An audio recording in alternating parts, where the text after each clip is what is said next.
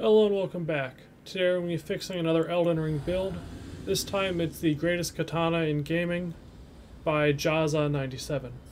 This build is centered around the Moonveil, which he claims is the best katana in gaming.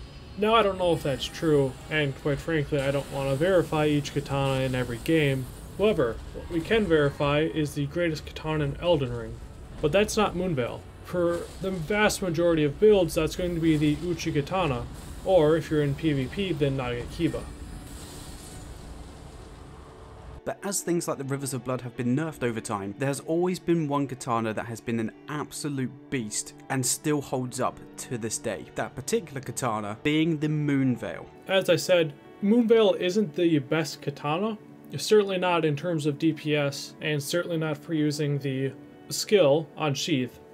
Now it does have a special variation of Unsheath. To get the most out of its special variation, Transit Moonlight, you do want to be right close to the enemy, in which case you'd rather just use Unsheath because it does more damage. Since Transit Moonlight has been nerfed so much, it does less damage, even if you hit both parts of the weapon art in the vast majority of cases. If you're just looking at the one hand or one chain, Uchi Katana is going to outperform Moonveil with the same stats invested. An optimal build for the Uchi Katana, a magic Uchi Katana, will outperform even the optimal Moonveil build. And as a bonus, since the magic Uchi Katana basically only scales with int, you can push int to 80 and still have good spell damage. In an optimal Moonveil build, you want to cap your int at 50, and so you don't have as good of sorcery damage. As you can see, we've got 35 Vigor, 32 Mind, 25 Endurance, 12 Strength, 48 Dexterity, 50 Intelligence, 20 Faith, and 10 Arcane. We haven't put anything into Arcane, we only put the 2 that we needed into Strength to wield the weapon correctly, and then mainly focused on Intelligence and Dexterity, as those are the 2 main scaling factors with this particular weapon. Now, we'll discuss the other stats as I'm going through the video as well, but just to also pair those stats with some insane talismans, you're going to want to be looking to add things like the Scorpion Magic Charm, as that boosts magic damage by 12%. That will be directly affecting the Moonveil's Ash of War. As I mentioned earlier, it is a magic damage dealing ability, so that's what we're going to be focusing on, is trying to build as much magic damage as possible with this build. So the Magic Scorpion Charm is a brilliant first talisman to put in there, but obviously it does hinder us a little bit, and we take a little bit more damage when this is equipped. So to counteract that, I have also included the Dragon Crest +2 variant. Obviously you can use any Dragon Crest if you've got any in your inventory, but ideally obviously you want to be using the best one possible, because then that negates the extra damage you'll be taking with the Scorpion Charm equipped. And again, just to boost the Ash of War even more, we can use the Shard of Alexander, as that again greatly boosts the skill powers such as the Transient Moonlight. Now the 4th talisman that I'm running is actually Godfrey's Icon. That is because I'm pairing the Moonveil with a sort of like really strong intelligence build, so I am also using things like Great Phalanx, Terra Magica as well to also boost the damage output with the Moonveil. So that's why I'm using Godfrey's Icon, as that will help boost my spells. It does not, just repeat, it does not boost any damage with the Moonveil. Remember earlier where we mentioned our stats and I had 20 Faith for some apparent reason? Well, the reason for that is if we pair everything that we've got at the moment with the Goldrick's Great Rune, we then give +5 to all of our attributes. Meaning, with Faith specifically, that will go to 25. And what do you need 25 Faith for?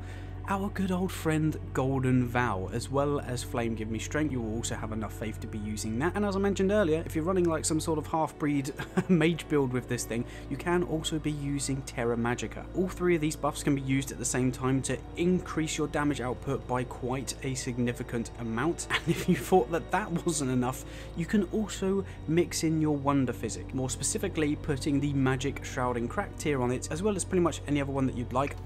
His stats are quite bad too.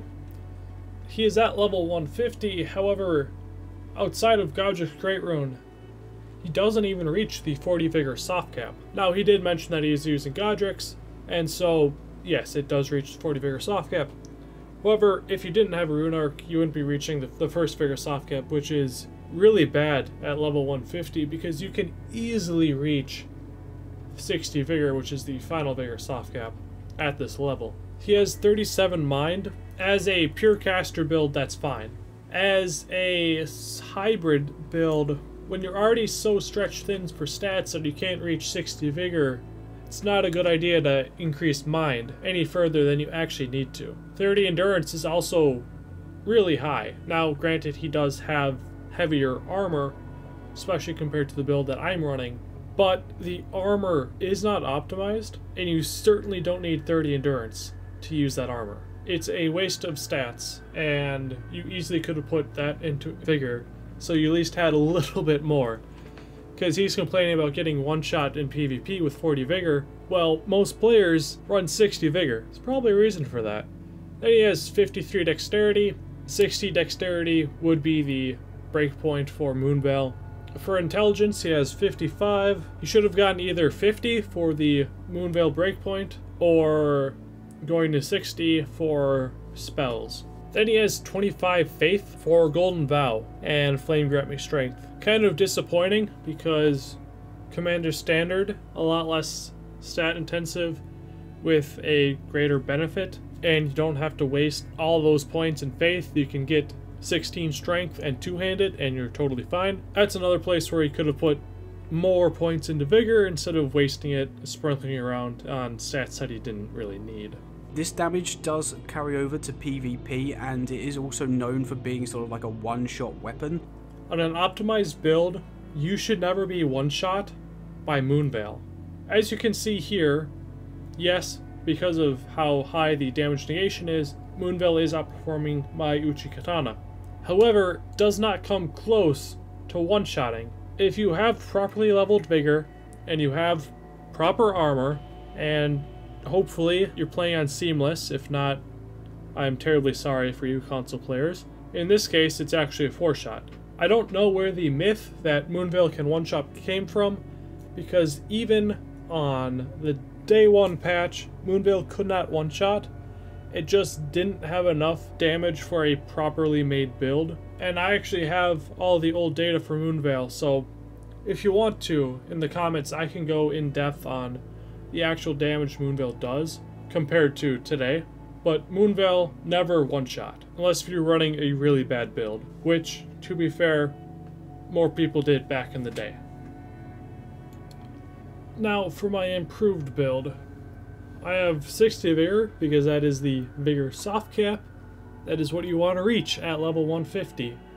And if you're going into New Game Plus, or doing some PvP, you need to have 60 vigor. I have 31 mind, because I had nothing else to reasonably invest into at this level. I have 11 endurance to not fat roll, 16 strength, so when I two-hand the Commander Standard, I can use the Ash of War to get me a boost of damage and damage negation. That is better than using Golden Vow. Then I have 15 dexterity for the Uchi Katana stat requirement, and I have 80 intelligence, because that is the final intelligence soft cap. And that will provide my Uchi Katana and all of these spells that you would want to do the most damage possible. For the weapons, obviously we have the Uchi Katana with Unsheath. However, if you're going to optimize this for DPS, I would recommend using Spinning Slash. It's just much better. Then we have Commander Standard, which I've already went over, and then we have Lusat's Glintstone Staff. Some people argue that Carrion Regal is better because it doesn't have the 50% increased FP cost. I disagree, because I have enough mind where that doesn't matter. For the talismans, I have Shard of Alexander, Magic Scorpion Charm, Dragon Crest Great Shield Talisman, and Radagon Icon. The Shard of Alexander is going to boost my Ash of War damage. The Magic Scorpion Charm is going to boost all my magic damage. The Dragon Crest Great Shield Talisman increases my survivability. And the Radagon Icon, if you haven't watched my video on it, I recommend you should, because it increases some spells DPS by up to 12%. If you're going for DPS, you never want to charge a spell. For the armor, we have Azura's Glintstone Crown, which will boost our Comet damage, but it also increases our FP consumption a little bit more. Then we have Terra Magica boosting our magic damage, Riding's Dark Moon inflicting frost and decreasing the target's magic damage negation, and any other spell you want you can put in. I used Lurida's Great Bow because it helps with faraway enemies, where Comet just doesn't reach. For the crystal tiers, we have the Magic Shrouding Crack tier, boosting our magic damage even more, and we have the Opaline Heart tier, boosting our damage negation. Now here's some real-world calculations for the Ashes of War comparison. Moonveil will be on top, and Uchigatana will be on the bottom, because Uchigatana does more damage, and so it can show you the damage increase. This is against Elden Beast. I did have to calculate the weapon hit separately, because it does do a different instance of damage compared to just the beam. With his build, assuming no buffs are applied, he's doing 632 damage. Now, if he was also to hit with the weapon, he would add another 123 damage on top of that. The hits to live is 35. It's not bad, especially because you're only using an Ash of War against the final boss in the game. However, if you were to use an Uchigatana with Unsheath, and the stats I have provided to you, you'd have a 60% damage increase, doing 1016 damage per Ash of War. It would take you 22 hits to kill Elden Beast, instead of the 35 with Moonveil. This isn't even factoring in buffs, so this is quite the damage increase. Now, as we move on from the Elden Beast, we can take a look at the average PvE defense and negation, which does drop our damage increase to only 41%. Now, if we factor in buffs, you can see that Moonveil is doing around 3,200 damage if you also hit with the weapon hit. That's pretty high, especially considering this will be your average damage against the entire game. However, the Uchigatana is going to do 1,000 more than that, roughly, leading to a 50% damage increase. That's a lot, especially considering you're also gaining increased survivability on top of this.